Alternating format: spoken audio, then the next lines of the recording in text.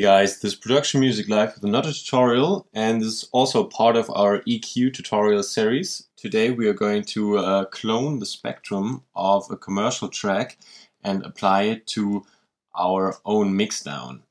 So that's basically the concept of matching EQ. Maybe you know the problem. So you made this project and you try to make it sound like a commercial artist, and you use the same instruments, you use the same bass line or drum samples, but it still doesn't sound as full and powerful as the commercial track. So we could try to analyze the commercial spectrum and try to match it on our track.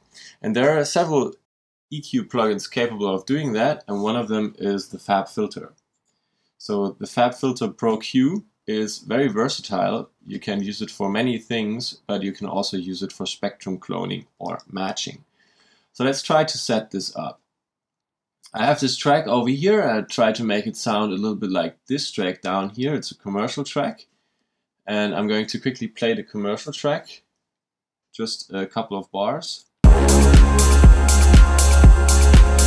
I'm trying to replicate this feel. Well, I took different notes. I'm not playing the same notes, I'm not playing the same harmonics, but I'm trying to play the same style, and I'm trying to get the sound of the frequencies and the master as close as possible to that track down there. So mine sounds like this at the moment.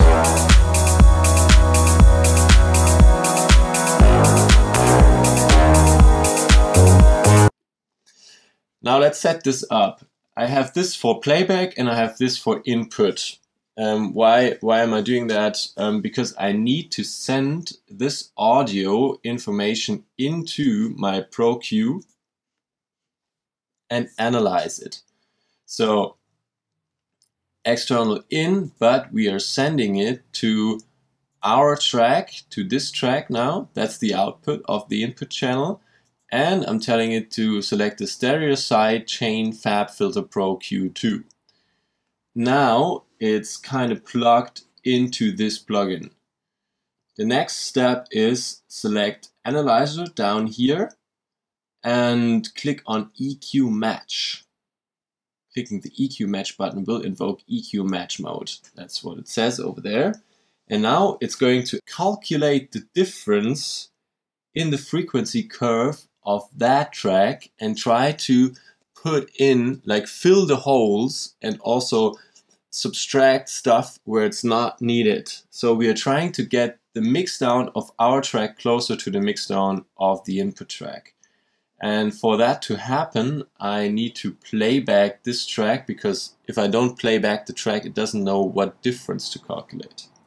EQ match mode. You need to make sure both are on play over here, both are playing audio. Run audio through the plugin to start EQ and make sure that plugin and sidechain input are connected and receiving audio. Both are connected and now they are receiving audio, and now we can play back this track. And you see it's starting to analyze already, and now we can analyze it a little bit.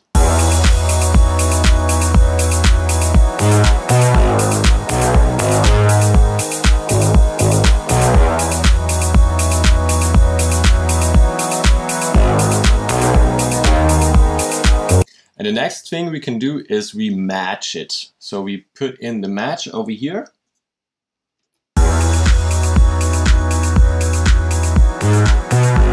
See, it kind of cut out those frequencies and it cut out higher frequencies, but it's adding in things over here.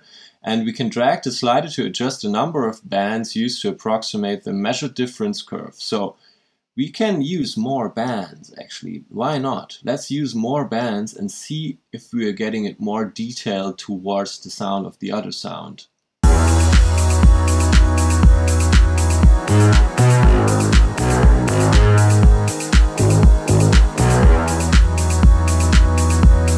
And once we are satisfied with our result, with the spectrum analysis and the calculated difference, we can finish and log in those settings.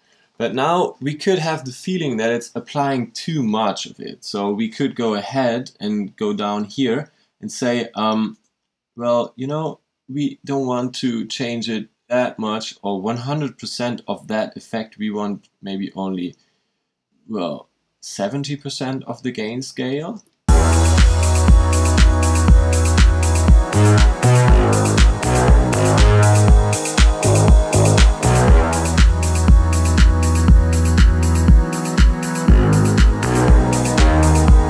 So you see, you can play around with that as well. Like, the main difference appears to be between the commercial track and our track seems to be that there's a lot less over here.